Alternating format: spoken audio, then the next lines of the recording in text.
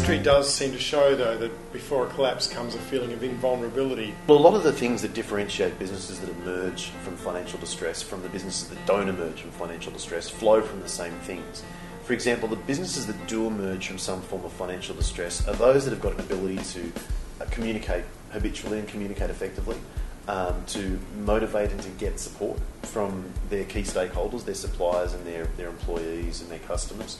Also businesses that are either able to reinvent themselves quickly or are accustomed to the concept of reinventing themselves quickly. So it's an ongoing thing. You don't just do it once. These aren't things that you pull a book off the shelf and go, oh my God, like we're in terrible trouble. Where's that manual written by Morgan Kelly that we need to reread and apply?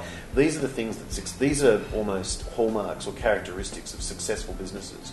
If a successful business shows these characteristics, they're much more likely to emerge from financial distress than a business that doesn't show those characteristics. That's not to say that you can't have a company that did have those characteristics and then becomes ridiculously successful and then forgets them, right? And then finds itself in financial trouble. They might rediscover them later on, but that kind of thing does happen. And again, reduces the chances of a business survival.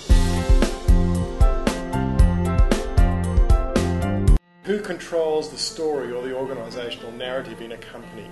Now, as you're saying, if management call you in a dark corner with a hat and sunglasses on and pretend you're not there, there's two stories going. There's the management story of reality and there's the staff pretending everything's okay. Really, how quickly do staff find out about you? Straight away. Straight away?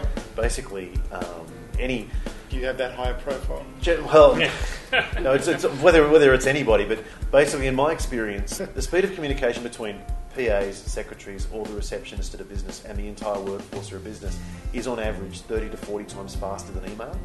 So basically, once that you have become involved and once the Chinese whispers start, then the story's out there.